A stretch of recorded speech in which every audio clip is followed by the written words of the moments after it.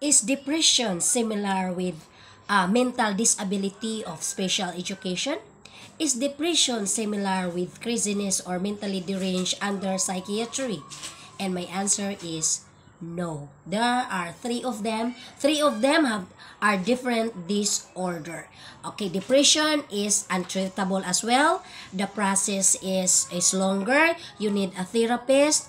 Mentally deranged, you need a psychiatrist. And special education, mental disability for special education teachers to handle is forever. And we are all taking good care of them, and we're preparing for their self-help skills, but they are not crazy. Okay? So the only crazy is crazy. And what is craziness? Okay, so what is mental distress? So if you Google there, mental distress is similar with depressions. The only difference with mental distress or mentally deranged is that they don't take a bath. They have anxiety and nervous breakdown that it also varies once mentally deranged. The person is afraid to take a bath because they are afraid of the water, or they get anxiety of the water, phobia of water, or they love to be stinky and to be smelly. So that is mental deranged and mental distress. How about depression? The depression is closely related with deranged, but the only thing is dysfunctional in terms of emotions. They are always sad, and the problem there with depressions, mentally deranged, is similar in terms of not sleeping, and both of them having a splitting personality disorder, or all the neurons, both of them, all the neurons and neurotransmitters are splitting. The only problem with depression is that, as the doctor said, it is treatable. But the trouble is with depression is the trauma, because trauma is untreatable, like my case.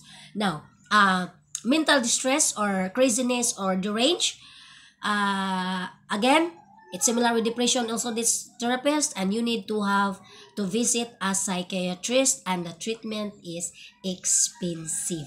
That is why there are so many deranged people, crazy people in the Philippines, in the road, along the road, walking and not sleeping anymore, and stinky and smelly because of no money. So they are no difference with homeless in the United States of America. Actually, so America, you have to be careful with your homeless, because homeless in America can be considered as deranged people, similar in the Philippines, because when they were since birth, they are considered as mental disability. That person is under special education. Trouble with, like in my case, I was deranged at the age of 36. So, and a teacher. So, I go to the government and ask money from them, like the special education supposedly in the United States of America, and in the Philippines now, if you are considered as person with disability, as mental disability since birth, can ask assessment or assess or free financial disability assistance to the Philippines. And my answer is, I love to be in America. But in the Philippines, no, we don't.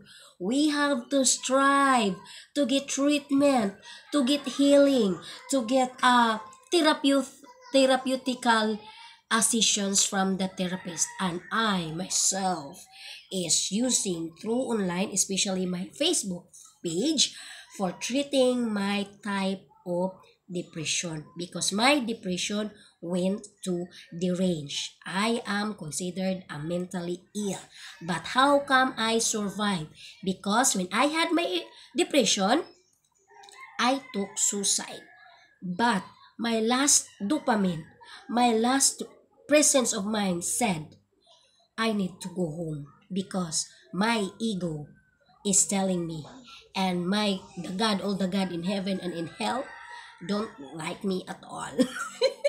So it's always like that, folks. So yeah, and I'm still under treatment, actually. I'm just lucky that, I just know how to take good care of myself. because I love my job so much. And I'm not in the road. Being in the road that is meaning, stinking, no bath at all. But my problem is, in terms of job, honestly, I'm always late. Although before I'm always late, but now with under depression and under mental health in illness, uh, I'm so very careful also because but in terms of work I don't have problem at all. I think that's the most amazing part of myself for being mentally deranged once. 2020 to 2021 I was considered as deranged. I'm taking medications for that. And all my boyfriend knows about that. And I'm not ashamed to tell them, hey, you know what? I was crazy on 2020 when the COVID-19 was ongoing. So sometimes I would say, hey, you know what? I am COVID-19 in person. So everybody in my school were laughing at me like, so it's like it's really funny, but that's part of my deranged experience. So my deranged, I'm very expensive actually. There's this is the problem with my deranged type. I'm very expensive. I'm so lucky that I landed with people, and I landed also with boyfriends that, I mean, they're very supportive. That's all I could say. In terms of mental health, we should have someone that is they can understand us, because we are dangerous of not getting marriage or having no chances to have a family in the future. But for me, I'm not ashamed with mental health, because actually I'm working on the United States of America would have to face the consequences on my case. Sorry, quiet day. Because I was deranged on 2020. I never in my life experienced any deranged or any depression at all. And even with when my boyfriend, so that's why I said when I experienced a depression twice.